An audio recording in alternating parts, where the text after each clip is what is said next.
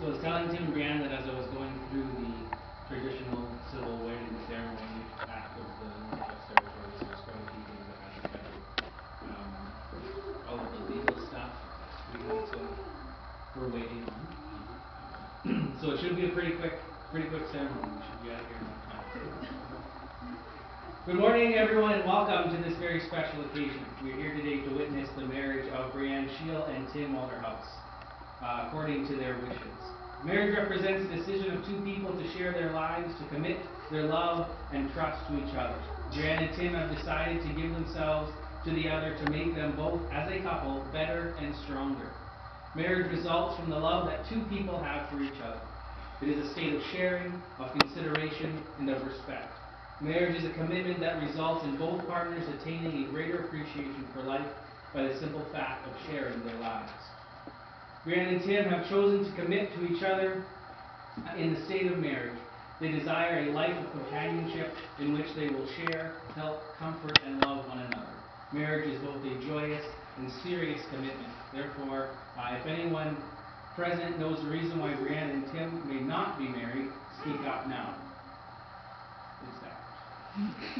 Breanne and Tim, if either of you know a reason why you may not marry, you must declare.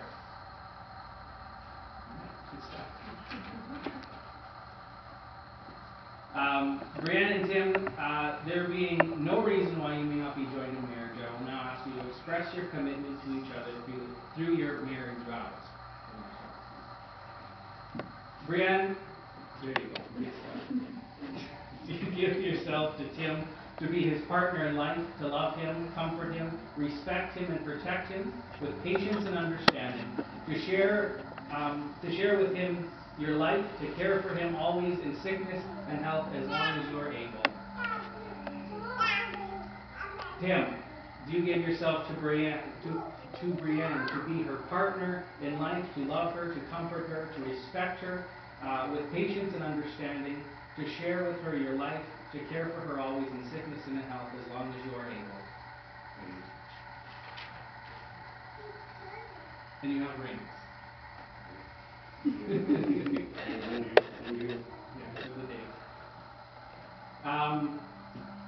Breanne and Tim, you have shared your promises to one another in our presence.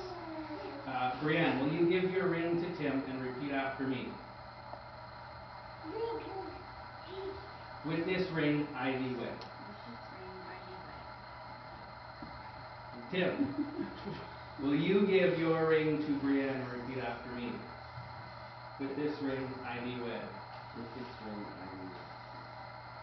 And now, as you, Breanne and Tim, have consented to be married and have declared your solemn intention before those gathered here today and in my presence, you have now accepted and committed to each other. I now pronounce you husband and wife. Go ahead and clap. As you enter upon your marriage, let your home be one of peace and love for each other. Let your relationship be one of understanding and respect for each other. And consider that as the world gives nothing freely, neither will your marriage yield more than you give into it. May you enjoy many happy years together, and may your lives be filled with hope and contentment as long as you live each day, enjoying and appreciating the commitment you have made to one another before us here today. I ask you to symbolize your commitment to each other with a kiss. Tim, you may kiss your bride.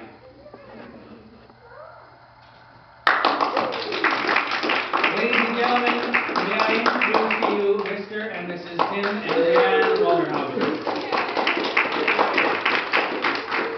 Done? Yes.